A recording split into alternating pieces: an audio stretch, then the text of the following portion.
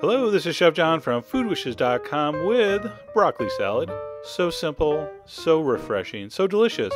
And I hear, although I'm no expert, I hear it's good for you. So here's how I put this together.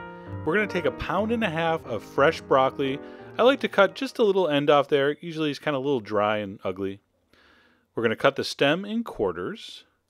And then very important, when you cut the tops of broccoli, turn it this way and go right down the middle and then in quarters. Don't worry what the tops look like. You got to get the stems even because that's what you need to cook evenly. So there we go.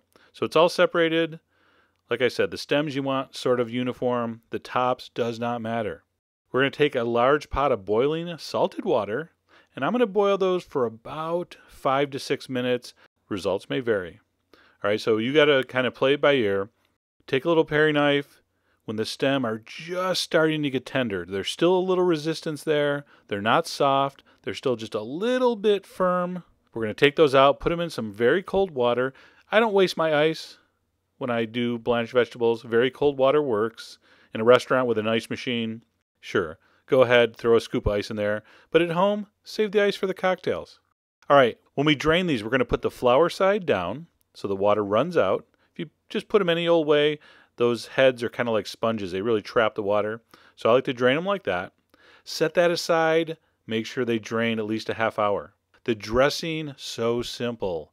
Lots of garlic, fresh lemon juice, rice vinegar, some salt, a little bit of pepper. I know what you think's coming next. Cayenne. Wrong. Red chili flakes. A little bit of Dijon. We're going to whisk that up, and then we're going to drizzle in some olive oil.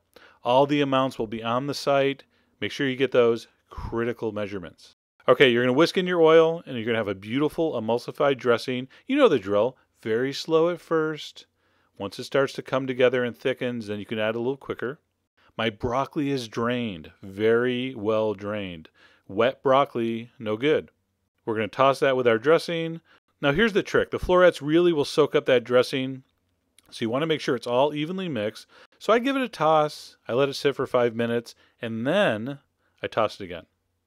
Now, it's perfect to serve like this. In fact, it's beautiful served like this. Or you can refrigerate for up to half hour max. Otherwise, it starts to break down. This is not something you want to marinate and leave in the fridge forever. So toss it relatively close to when you're going to eat, and you will be happy. I kind of put my florets around in a little circle. I put the stems in the middle. That's my presentation. Get your own, or use mine. You'll notice I'm in the window here. The sun was going in and out of the clouds, so that's why you get that light effect here. It's all part of the show. I like to finish with a little red chili flake, and there you go. Cold broccoli salad with a spicy lemon garlic dressing. Incredibly simple, amazing side dish for all your summer barbecues or cookouts or whatever.